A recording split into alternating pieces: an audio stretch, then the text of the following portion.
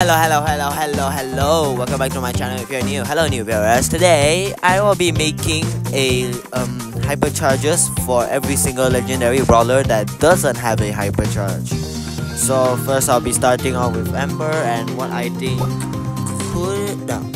What I will be making hypercharge is maybe when you start your hypercharge and then you put down your super. Maybe when you know, maybe you'll regain your super more, and when you step out of it, you'll still regain it, but for 2 more seconds, regain your super, okay?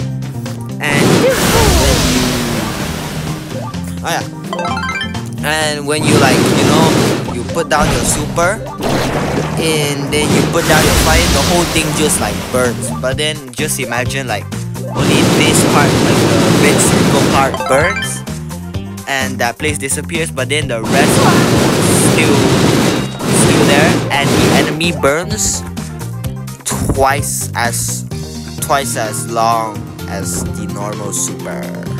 For Chester, when you put down your super, I'm gonna put 3 supers into 1 hypercharge. When you press your hypercharge and then your super, first there will be the thing where you I think it's called pop rocks, when you throw and then it lands on someone. It will do knockback and destroy the environment. The second one that I'm gonna add in is the slow one, with this one. And the last one is the stun. What I think can be the super is just saying wait. Okay, I'm not gonna add in the health one, but when you put down your super, which does the knockback thing, it won't have the knockback, but it will destroy the environments. And the place where you put down the thing where it destroys the environment, there will be the slow area around it, and it will stun you for about 1 second or 1.5 seconds.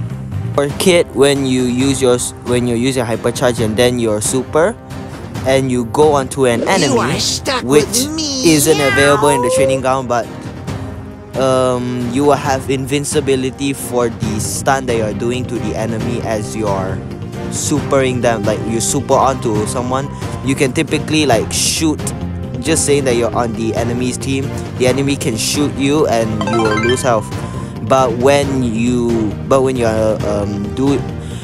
press your hypercharge and you go onto an enemy and the enemy's teammates try and shoot you, they can't because you have an invincibility shield, and that's the hypercharge.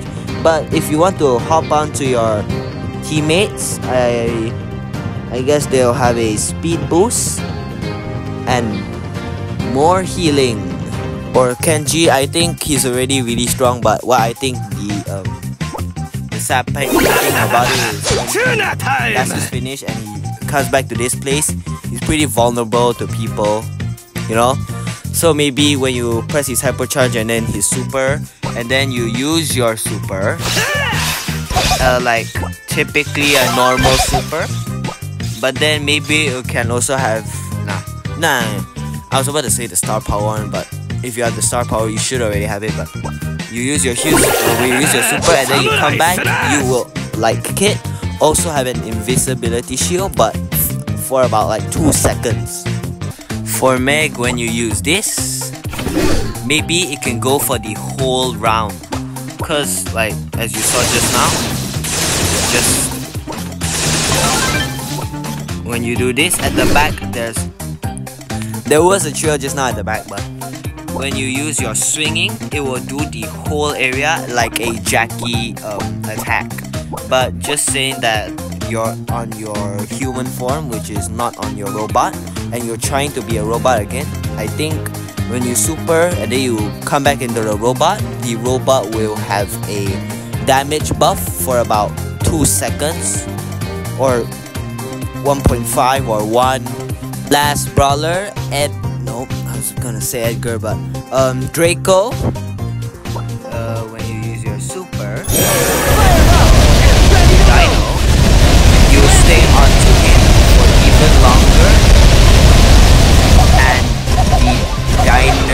car will have a wider range, like wider than this.